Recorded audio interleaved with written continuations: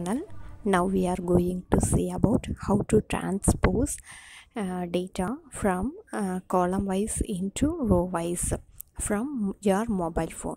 So here I typed the content A, B, C.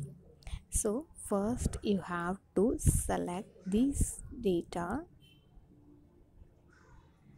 then long press these contents, click copy option, then place the cursor where you want to paste the content, then long press that cell, click three dots button that is present in the end of the menu.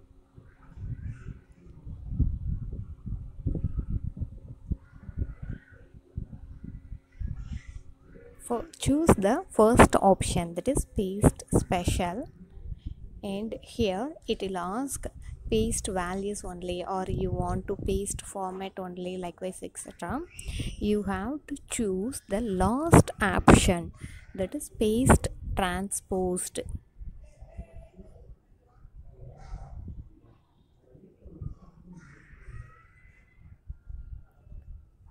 This option.